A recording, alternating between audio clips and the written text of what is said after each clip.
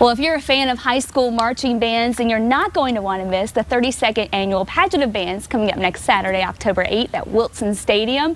And of course, today we have with us the president of Pageant of Bands, Vicky Harms, and Chris Hanson, the vice president. Good morning. Good morning. Thank you for having us. Oh, we're so excited to have you on this morning. So 32 years. What are some of the changes that you've seen?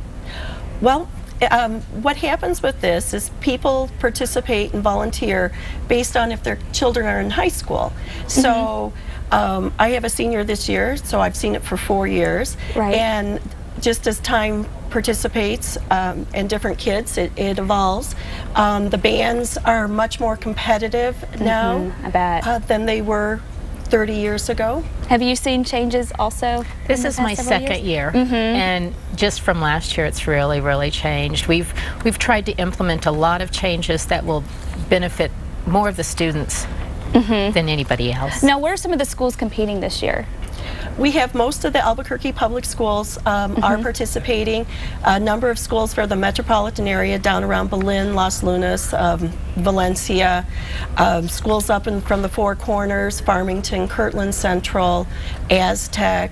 Wow. And as far south as Ruidoso. Wow, so you have a lot of schools participating this year. Any particular school making a first time? No, we don't have anyone who's making a first appearance. We do have some that haven't participated last year and are returning this year. Rio Rancho is one of those schools. Right, okay, yeah, and I think we have some video of them actually that we'll show you coming up in a little bit. Now, what is this going to be the school to beat this year, do you think? How this competition works is it's based on the size of the band, not the size of the school. And so there are different classes. There are 5 different classes. Okay. And so based on the size of your school is what class you're in. And so each one competes against a like-sized school. And so there are 5 overall winners. There's one from Class 1A and one from Class 5A and in between. And all the way up. And we actually have a clip of the El Dorado High School marching band competing at last year's Pageant of Bands. Let's take a look.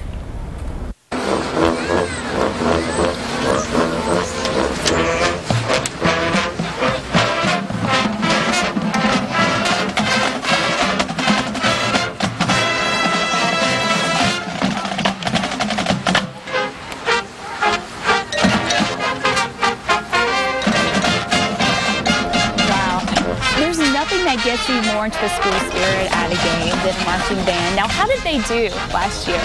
El Dorado did win the overall competition for Class 5A.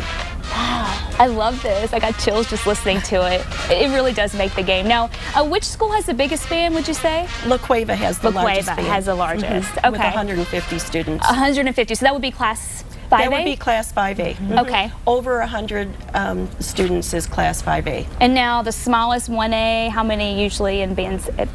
30. 30? Maybe 30 kids, and the smallest band we have participating this year is Aztec. However, Valley and Del Norte from here in Albuquerque are in the 30 range also. So much hard work and practice, I'm sure, going in that. You have to, not only you have to get your musical instrument down and get what you're playing, but also just the marching part and getting in line and formation. So I know there's a lot of work and a lot of work for the kids involved. Now, how does a kid actually get involved and try to enter a tryout to be in a high school band? Generally, the kids have participated in band at their middle school, and then each high school band will have band camp during the summer. Some of them also have rehearsals all summer long, so you need to look for when you're finishing up your 8th grade year, what high school you're going into, and find out when they're having band camp and make sure you attend that, because that'll be a week-long, all-day camp where they learn how to march, how to play their instrument and move. Wow. It's a wonderful opportunity. Oh, I am sure. So band camp then pretty much a must before? Band camp is definitely a must. Okay.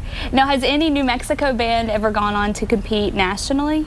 There are some bands here that do compete at some of the larger competitions. I'm not sure that anyone's gone on to the national championship, but La Cueva, Clovis bands, Las Cruces bands do compete in the regional competitions. Wow. I mean, that was was impressive already just seeing El Dorado High School there. So I'm sure lots of good stuff at the pageant of bands. Now let's take a look at one more band. This is actually the Rio Rancho High School marching band. This is a video from last year, and they're going to be attending or competing once again in pageant of bands this year.